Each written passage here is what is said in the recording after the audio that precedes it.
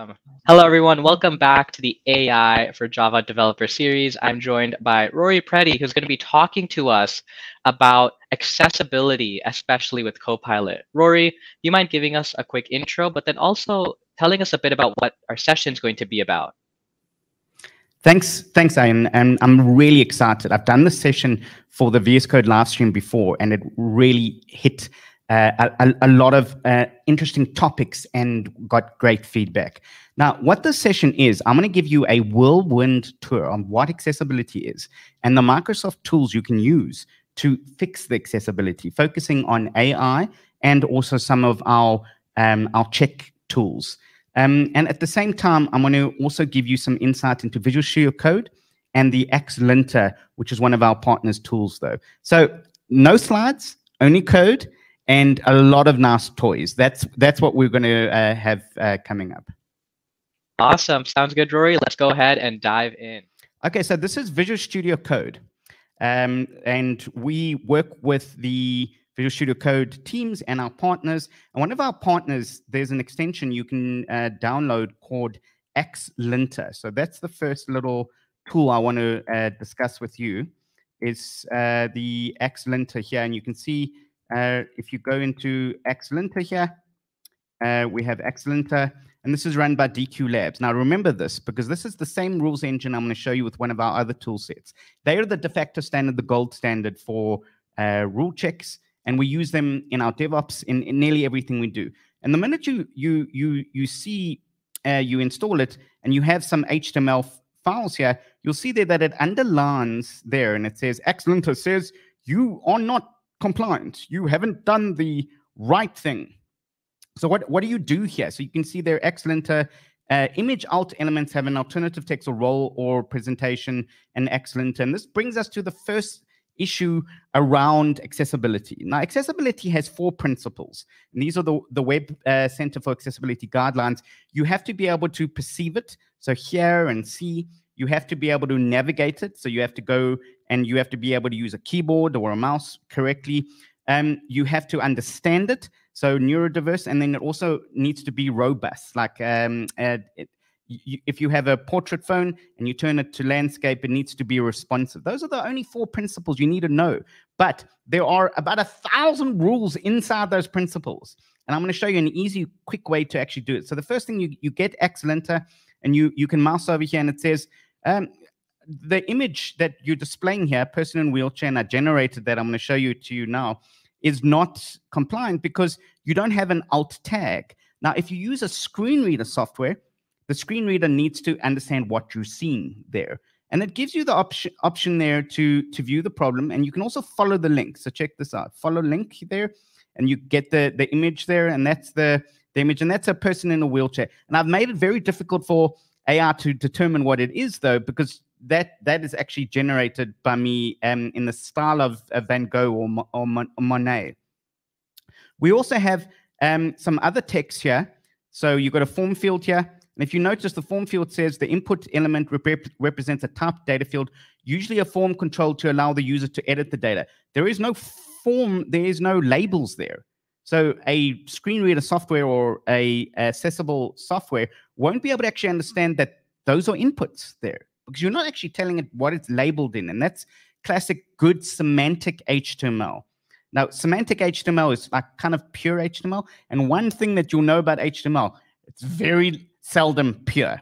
It's just gobbledygook all the time. And then you've got low contrast text.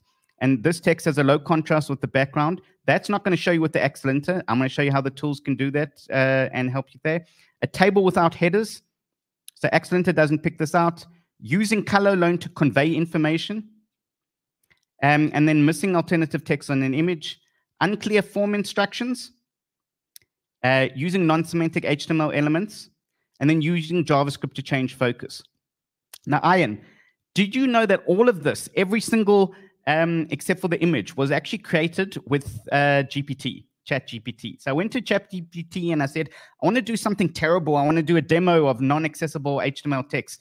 Please generate this file for me.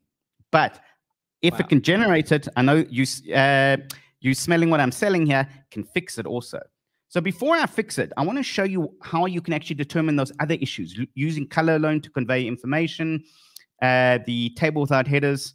So a lot of those issues you can't actually get Xlint to do. So I'm going to open up this file here. I'm going to go Reveal in File Explorer. I'm just going to open it up in Edge here. You can see here, image without alternative text. There's the wheelchair here, non-descriptive link text, mission form labels, low contrast text, table without headers, using color alone, and then missing alternative text. So there, unclear form instructions, using non-semantic HTML elements, using JavaScript to change focus without notification. Lots and lots of stuff, but watch this. I'm just going to click on this, Accessibility Insights for Web, which is a Chrome and also an Edge plugin. And you can actually go in there. You can switch on color or switch off color. You can add headers if you want to do check headers, accessible names, needs, and then tab stops. So if you want to navigate, it can actually go through there and you can see all the tab stops fine. But more importantly, what I promised you is where are the issues and what are the issues. So I'm going to go in here and I'm going to run FastPass. Remember the Xlinter? It basically runs the Xlinter now in the Chrome browser. So I can click on FastPass. Wow, failed instances, and it gives you the visual helper, color contrast, alt image, label, link name. And if we go back to there, look at that. It actually gives us the view for each one of those. So you can actually click on that like that, and then it'll give you ensure every form element has a label. You can inspect the HTML, you can copy the failure detail, and how to fix it. Fix one of the following, and you can file the issue straight into GitHub. We use this right now to test 9,000 websites, and we also use the equivalent of this in DevOps to go in and run it in an automatic mechanism, though. But it's very manual, so we can go in and we can fix those issues. Or we can actually go in and use AI, which we're about to do. If you wanted to do the full compliant test also, you can go in assessment. And on assessment here, this is, let's go start new here. And it runs through all the checks that we did there and also native widgets, timed events, languages, parsing, everything that you have. And you'll get a full WCAG 2.1 AA compliant.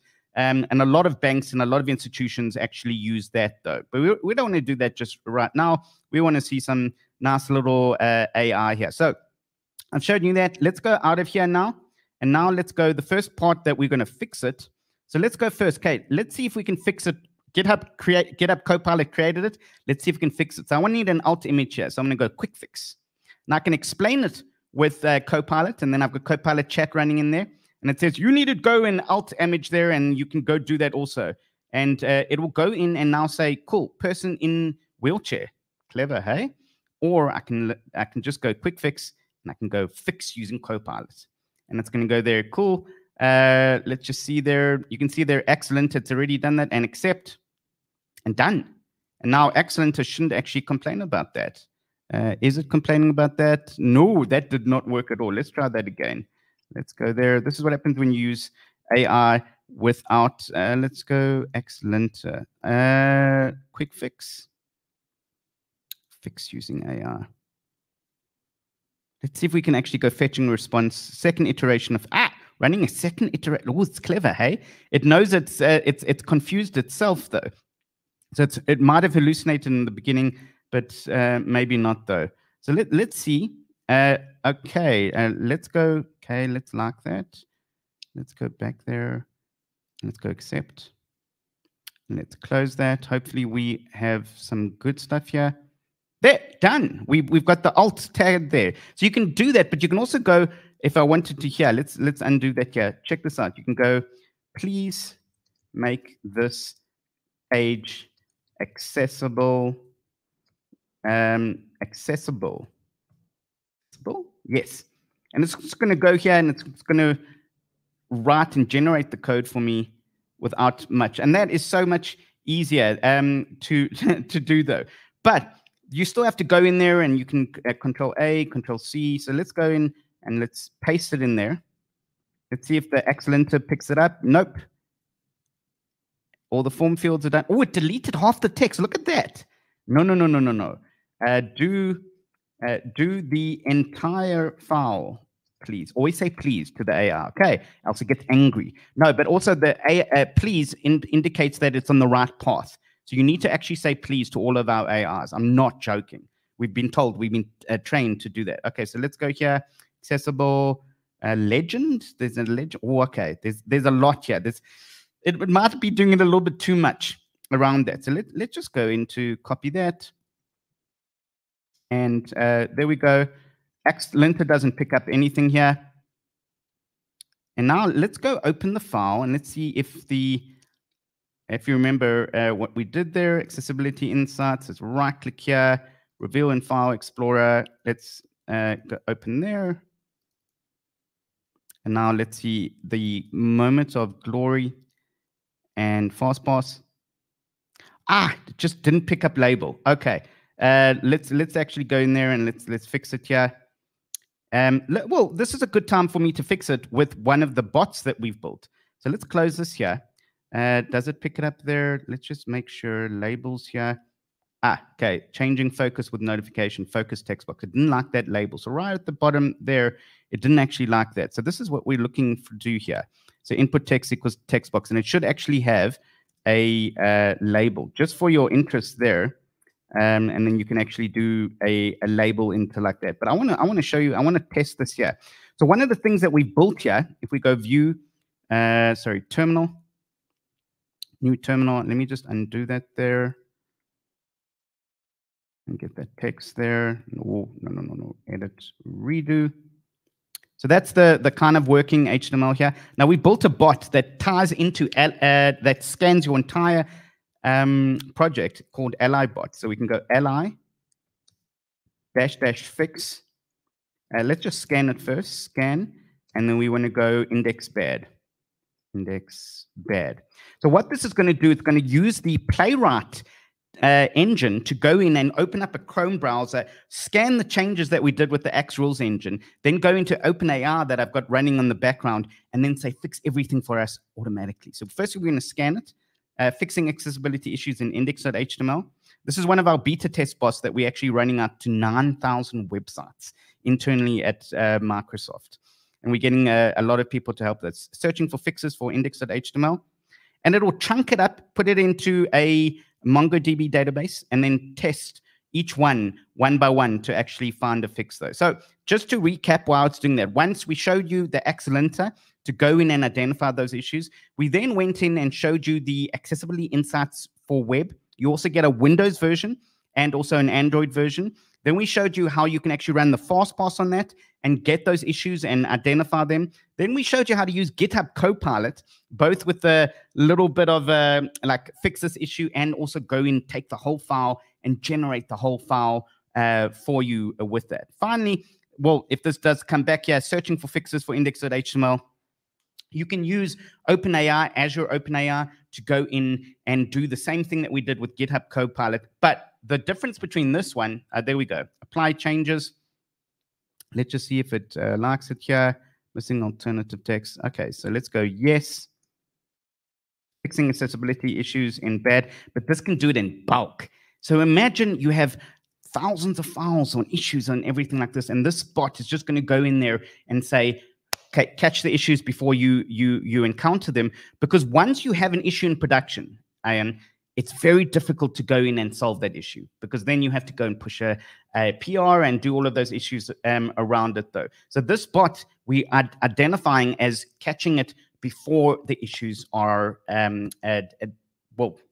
grown. We call it the Hydra, which is the mythical creature, a Greek mythical object. So as the bugs kind of get into production, you chop one of the Hydra's head off and just another one grows immediately from that though.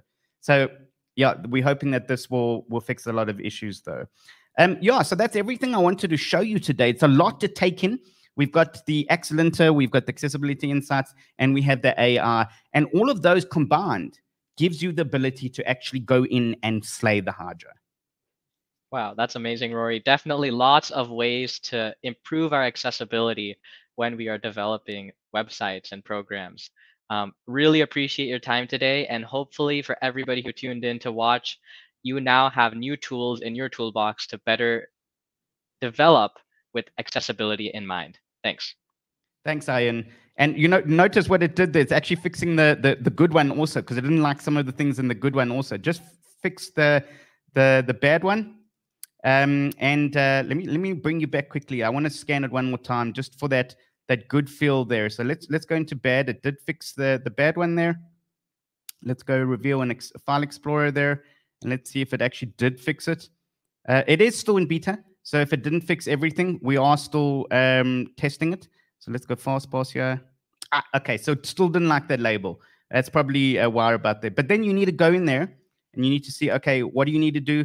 And then you need to actually go in. Let's just see here. Ensures everyone has a label, and you can actually go in there, and then you can select the issue there with CAG, and it will tell you on why that issue is around it there. So lots to read, lots to do. And thank you, everyone. And you can reach me on Twitter on @RoryPretty. Awesome. Thanks, everybody. See ya. Cheers, everyone.